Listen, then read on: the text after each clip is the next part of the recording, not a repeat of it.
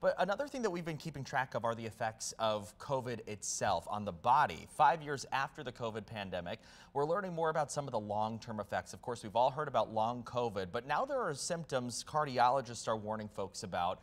And we chatted with a local doctor about a syndrome called POTS. So we're kind of talking about, the concept of long COVID that we're seeing. So for yourself as a medical professional, at least from your point of view, what have you seen in terms of just kind of long-term effects that people have or are experiencing after getting sick with COVID?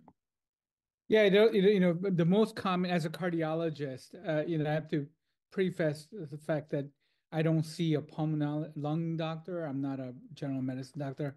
I'm a cardiologist. So, from the cardiologist perspective, the most common sequela of what you call post-COVID syndrome might be what we call POTS, postural orthostatic tachycardia syndrome. I think that the incidence, I think officially have gone up maybe 20-fold, but it seems much higher than that, at least from my referral base.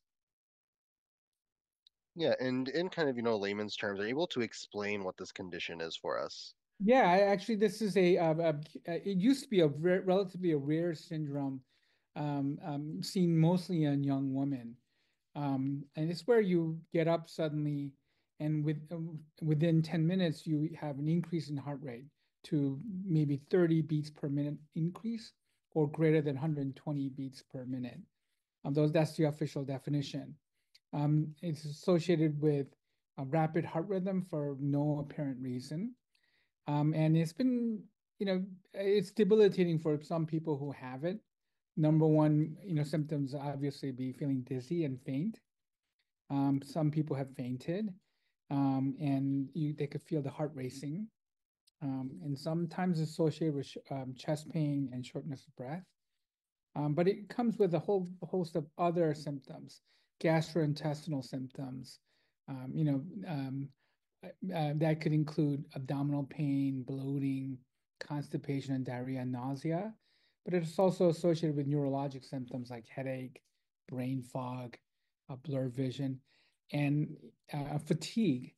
And so we've seen for some people, it's been quite debilitating.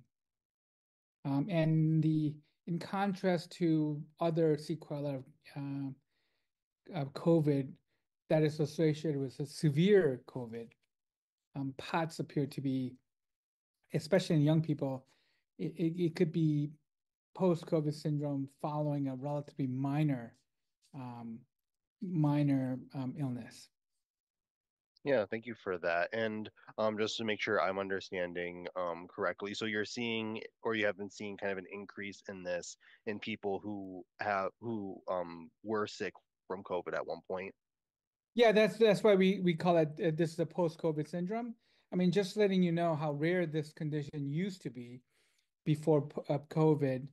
I probably had I saw a few people on a maybe a month basis, not more than 20 a year.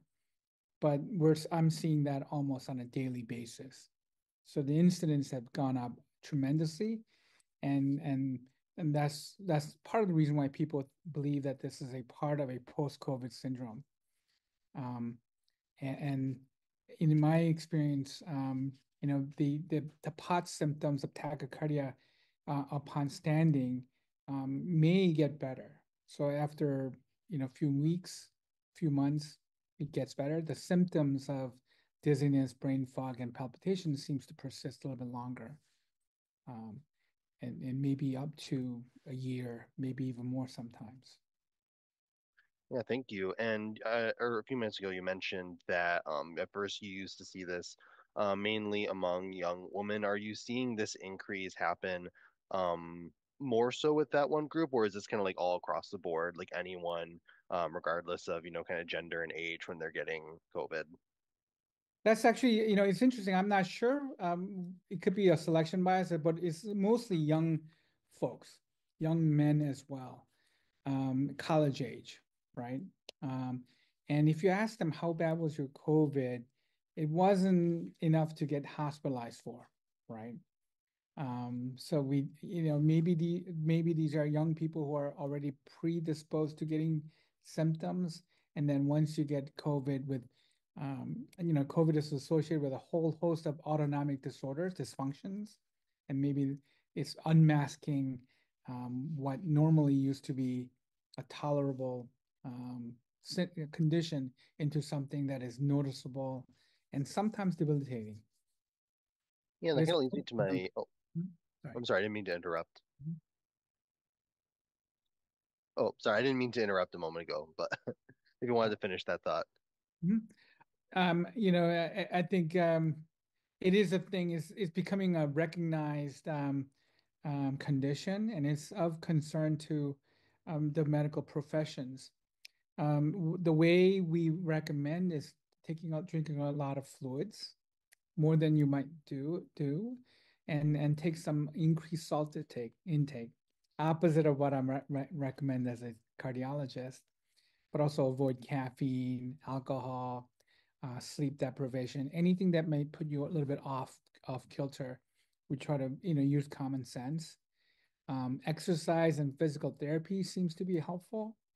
And then at the last, and also trying to be careful, using common sense. If you get up and you feel dizzy and faint, just brace yourself and find a safe place and sit down. And then last resort, we do have medicines that we reserve for people who cannot tolerate, does not get better. Symptoms don't get better in certain individuals. Then we reach for medicines. By the way, we do have a COVID-19 special 5 years later happening on Thursday during our 5:30 newscast in the evening. We'll have reporters talking about a wide range of things now 5 years after the pandemic.